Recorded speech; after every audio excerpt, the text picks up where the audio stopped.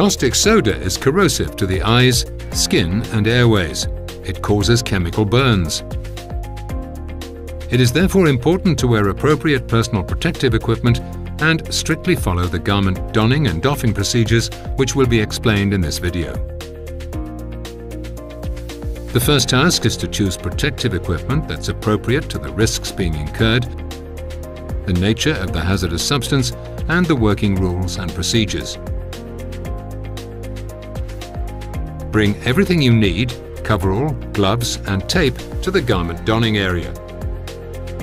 Make sure you choose a coverall of the correct size that matches your body height and your chest girth. Only properly fitting clothing can give the user comfort and full protection. Clothing which is too small restricts your movements, but if it's too big, it can easily get caught in machinery, for example, putting your safety at risk, and it may also lead to heat buildup inside the coverall, thus compromising your comfort. Put on safety apparel in a clean and uncontaminated environment. Remove clothing from the upper body, coat or jacket. Remove any sharp objects that could damage the protective clothing or restrict your movements. To put on the equipment, sit down or lean against a hard surface in order to avoid falling. Put the coverall on. Put your boots on.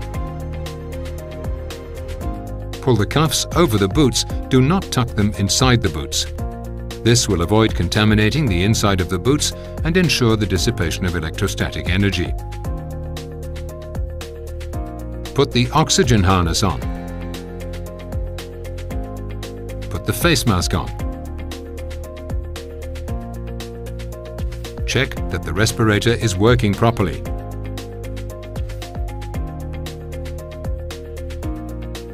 Allow your colleague to check that the mask is positioned correctly. Put on the hood before fully closing the zipper and pull on the bottom of your coverall in order to allow your colleague to tape the zipper flap without folds or creases. Let your colleague tape the chin flap in order to tighten the passage between the mask and the hood. Your colleague will also fully close the zipper while pulling on the bottom of your coverall in order to allow to tape the zipper flap without folds or creases. Fasten the harness belt. Put the chemical protective gloves on after having put on the thumb loop. Allow your colleague to seal the gap between gloves, boots and mask with chemical protective barrier tape. You can fold the tape at the end to ease the doffing process.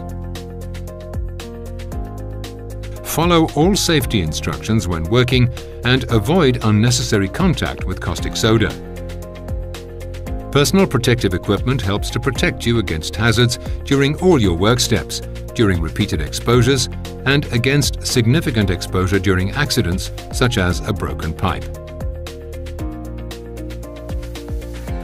After your operation, follow the decontamination procedure and rinse yourself down with water. Go to the garment doffing area to correctly remove the PPE and avoid any risk of contamination. Your colleague who wears the appropriate PPE will help you with doffing. Remove your harness.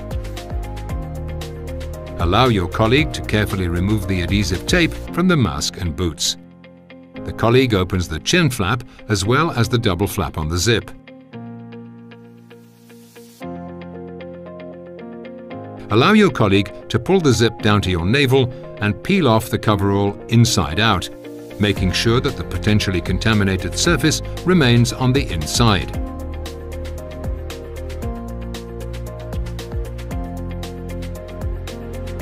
The colleague takes hold of the gloves with the arms of the coverall in order to remove them. Then your colleague uses the coverall legs to hold the boots and helps you take them off. Be sure to place your feet on an uncontaminated surface. The colleague removes the mask. The colleague rolls up the contaminated coverall and the tape and places them in a hazardous waste bag. Even if it is not contaminated, the coverall is single-use and must be disposed of.